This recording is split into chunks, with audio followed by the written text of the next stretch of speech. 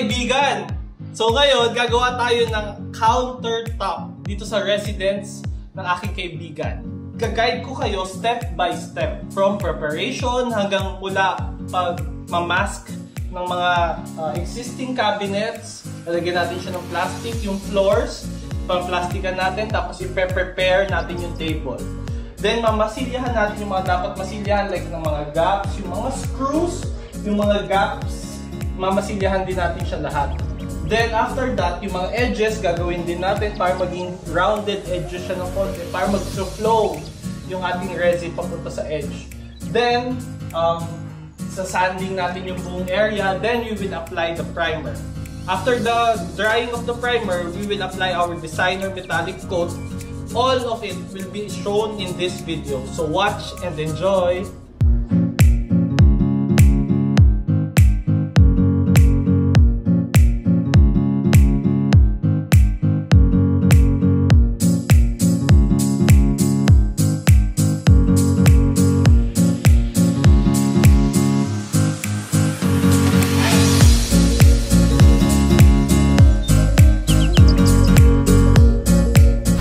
Natin ng blue sheet yung lahat ng sahig para maprotektahan natin ang existing tiles.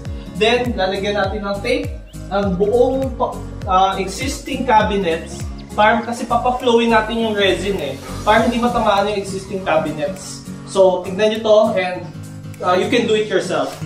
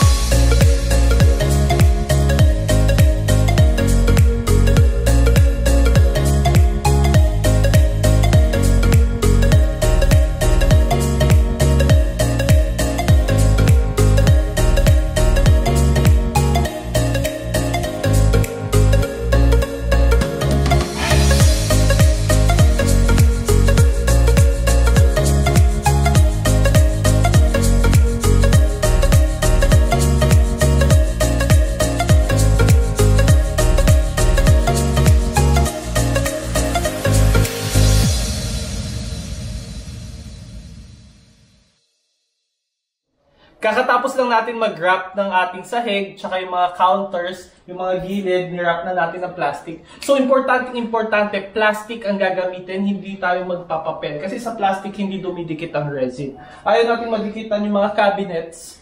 ng resin. That's why plastic ang ginamit natin. Pati mga floors, kasi papatuloy natin to tomorrow, papatuloy natin yung resin, kaya kailangan naka-plastic din yung flooring. Now, magpa-patching na tayo. So, makikita nyo, itong gilid ng plywood, exposed yan. So, sisip-sipin ng resin yan. So, ngayon, kailangan din natin masilyahan ang gilid ng plywood na ngayon. Tapos yung edge, i-round natin ng konti para maganda yung pag-flow ng resin pababa. And then, may mga gaps tayo na kailangan ding masilyahan para after nating mamasilyahan, smooth na smooth yung finish niyan. So, sa pangmasilya natin, pati itong mga gaps na to, mamasilyahan natin lahat ng edges. Okay. So, ngayon, after natin mamasilyahan and i-round yung edges, ready na tayo mag-sanding and mag-primer.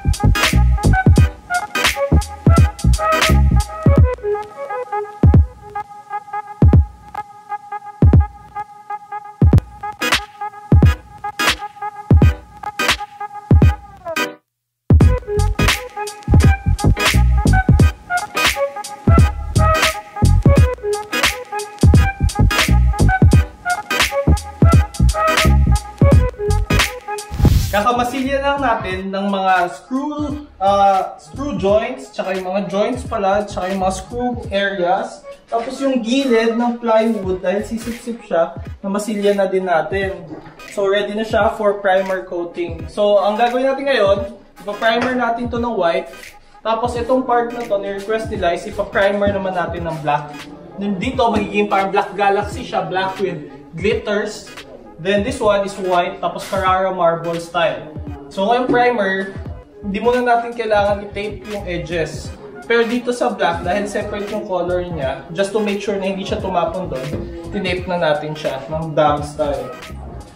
Yun, we will start with it. Lahat ng mga joints nakamasilya na. And we're ready for the primer application. Kakasukat lang natin ng area. Ang area natin ay 4 square meters. So, ang isang kit natin talaga is 40 square meters. So, ina-advise namin, pagka sumubrahan sa 30 square meters, doblehin mo na yung kit. So, ngayon, yung white natin na primer, kasama sa kit is, dahil dalawa siya, so dalawang 1 liter white self-leveling epoxy ang gagamitin natin. So, ang gagamitin natin pang-apply sa kanila ay foam roller at brush. Then, maganda ka na din ng gloves para may gloves ka. Hindi malagkit kasi siya sa kamay pagka natutuyo na yun. So, yun. Application na tayo.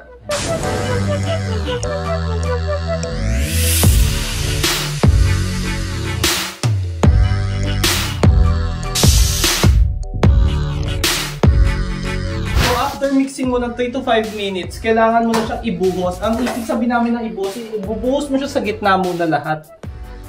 Yan.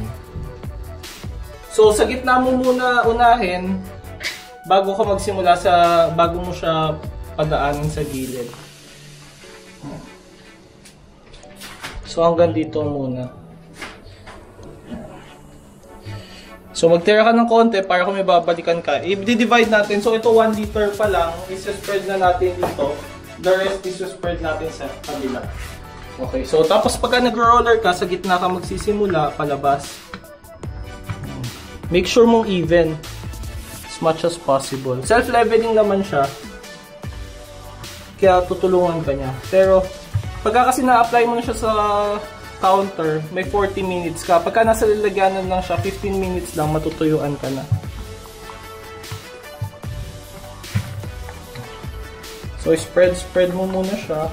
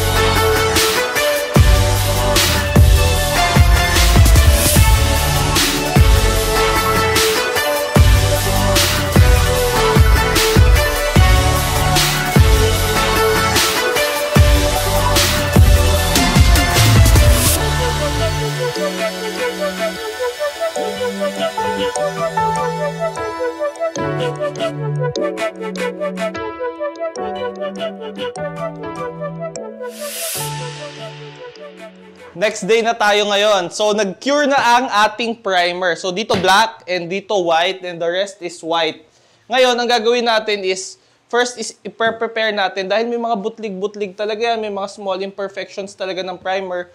Don't worry about that kasi ganun talaga ang silbi ng primer is magiging sacrificial coating siya. So, ngayon, kailangan natin siyang isand 100-200 grit para maging smooth siya. Then, lalagyan natin ng barrier ng tape. So, iti-tape natin lahat ng mga gilid para mamaya, pagkapatuyo na siya, doon natin naalisin yung tape para maganda yung pag-flow niya. Ngayon, so liha and tape tayo.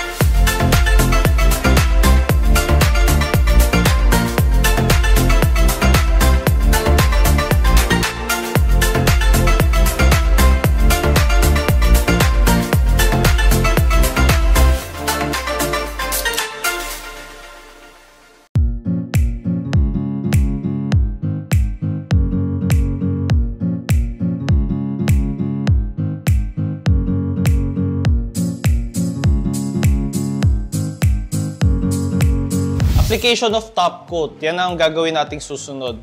Unahin natin itong white. Ang i-apply natin dito sa white is self-leveling epoxy para white na white yung finish niya. Then, after nating i-white lahat, we will start mixing our metallic epoxy. Sa metallic epoxy naman, to 1 liter na to, dito sa black top, gagawin natin itong Black Galaxy. So, hahaluan natin siya ng Maxima White for sparkle. Bagay na bagay kasi dito yung Black Galaxy dahil ang lapit ng light niya eh. So, konting galaw niya lang, makikita niya na yung sparkle. Dito naman, dun sa metallic epoxy na yun, maghahalo din tayo ng Black Pearl para dun sa lines. Gagawin natin siyang natural stone na black and white para mga Carrara marble style or black and white marble. Then, lilinyahan natin siya, de-design na natin siya, tapos iba-backroll natin.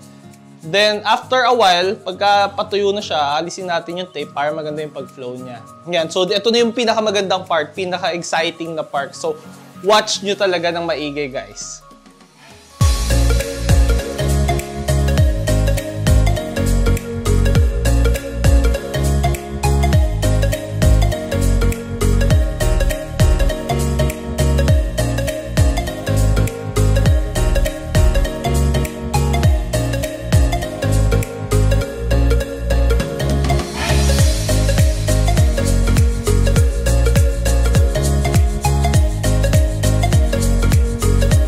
After mixing ng 3 to 5 minutes, i-pour natin agad.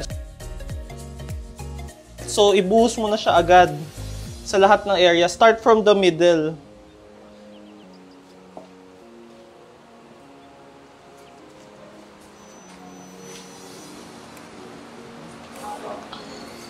So, ang calculate talaga namin dito, 2 sets. Pero baka masyado makapal, so we'll start with 1 gallon first.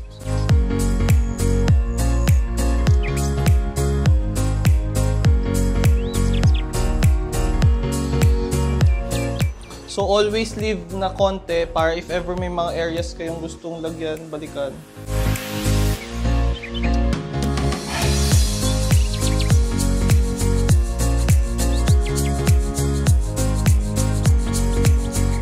Okay, get an assistant din pala para hindi ikaw lahat at hindi ka masyadong mas-stress. Kailangan may assistant ka palagi during application.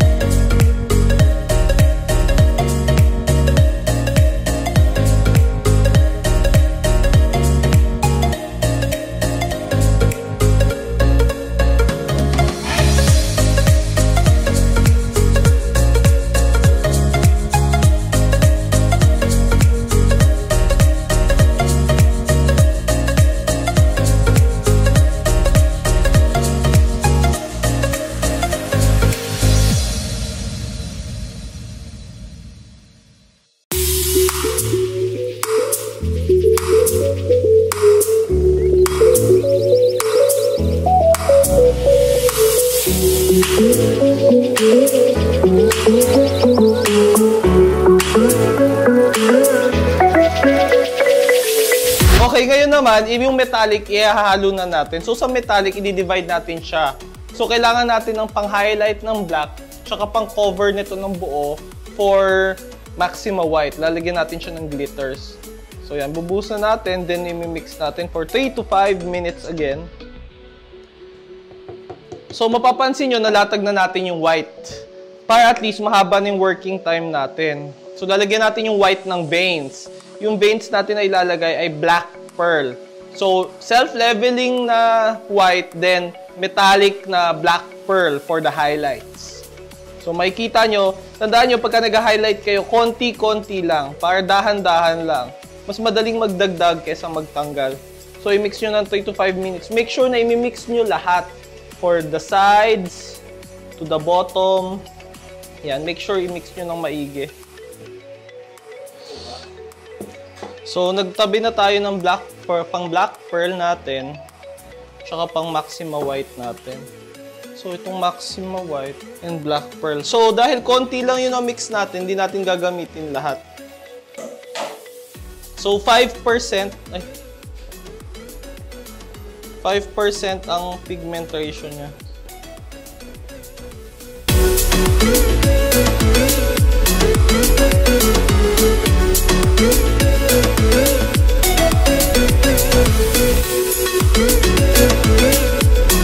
Okay, so maglalagay na tayo ngayon ng black highlights.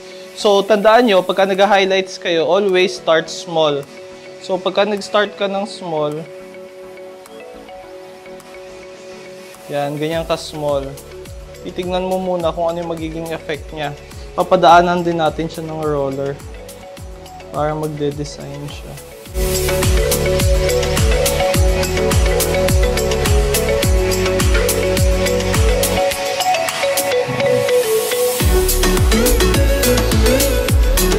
So, para mas magmukha siya natural, pwede mo siyang padaanan ng ganyan.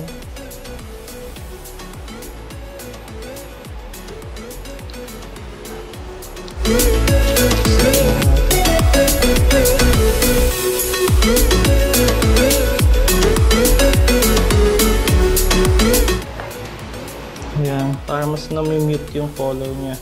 Ang malakas ang white, so tatandaan nyo, ay ang black malakas. Tatandaan nyo, always start small. So ayaw kasi natin masyadong dirty tignan. Gusto natin siya mas based on white. Dito, ang gagawin ko dito, gagawa ko ng isang linya na magko-cross dito sa black para makikita nila yung major vein natin.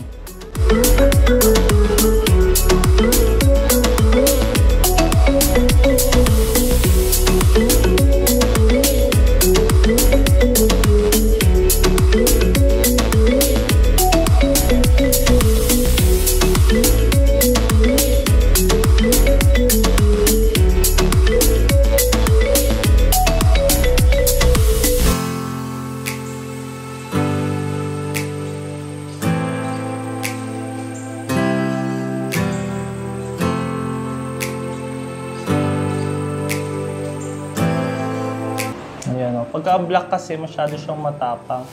So magko-color yung mostly ng area mo. Kaya konti-konti lang talaga sinasuggest namin. Ayaw natin ng mga buo-buong black na bilog. So kailangan natin din anuhin yan. I-neutralize. So yan, dyan muna tayo pa konti magsisimula. Ayaw natin ng mga straight lines din. Kailangan natin babasagin. So pagka feeling mo dirty na yung ano mo, yung ginagawa mo, kailangan bawasan mo yung color natin.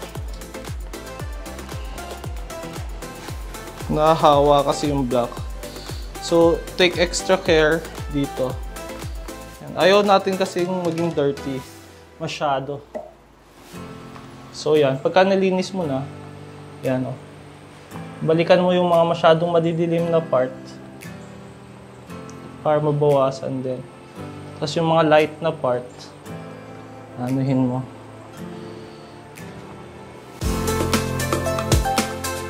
Hindi masyadong malakas yung pagkaka-black niya. Pagka dinamihan mo kasi agad ng black, may chance na hindi mo na siya makokontrol.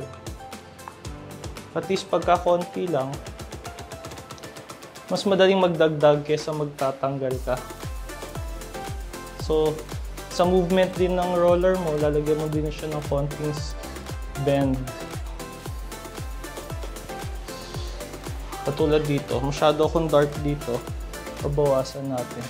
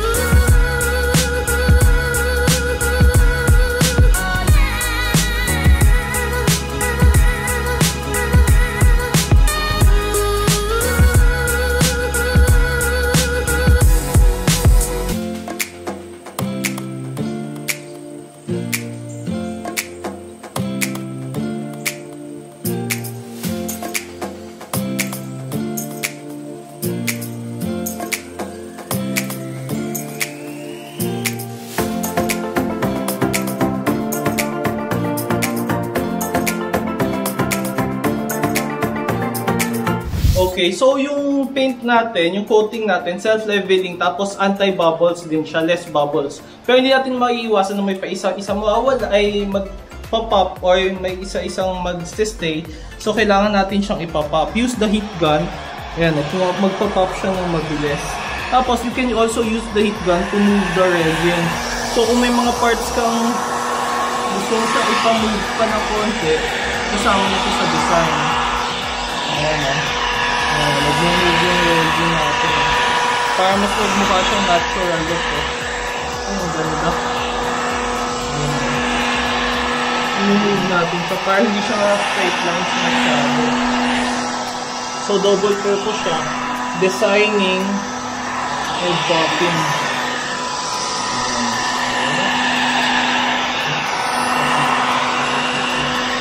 Para mas may effect siya ng konti.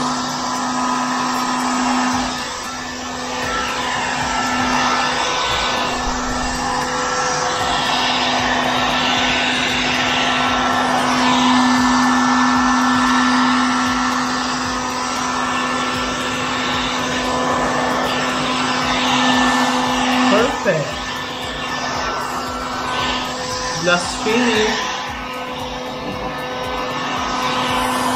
Okay, let's move on.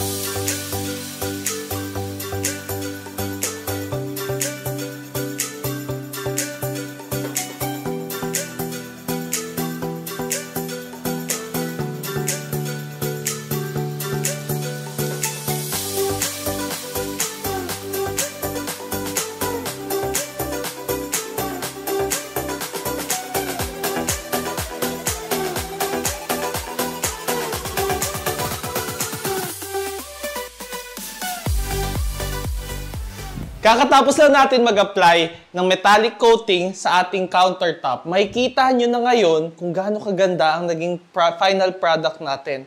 So pansinin nyo, ang ganda ng pagkaka-edge natin, ng mga designs natin. Tingnan nyo yung edge natin dito. Ayan, no? Smooth na smooth, oh. Ang ganda ng pagkaka-edge. Oh.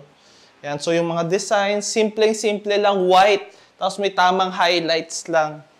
Hindi siya masyadong loud tignan. Ayan, no? Pati yung design ng top, nag-flow siya sa edge dahil doon sa ginamit nating technique ng pagtanggal ng tape. Oh. Umabot sa edge yung mga designs natin. Yan. Ang ganda ng mga edges natin. So ito yung major concern ng iba sa inyo, alam ko eh. Tapos dito, naging Black Galaxy na tayo. So, na-incorporate natin ang 2 countertops design sa isang kitchen. Ngayon, may kita nyo, wala na talaga tayong mga dugtungan, walang gap, seamless surface. heat resistant na siya, scratch resistant, seamless, ang dami, ang ganda ng designs niya. So makukuha mo lahat ng benefits yan and quick installation. Makikita nyo natapos namin itong project na to within 2 days lang from preparation to installation. So very, very quick turnover at napakaganda ng design. Ngayon, marble look talaga siya, black and white. Simple design, elegant. Ang masasabi ko ngayon sa inyo ay thank you for watching. Don't forget to like and subscribe to our YouTube channel. Search Majestic Chemicals on YouTube and Majestic Chemicals on Facebook. And all I can say is, mapapamajestic ka sa ganda.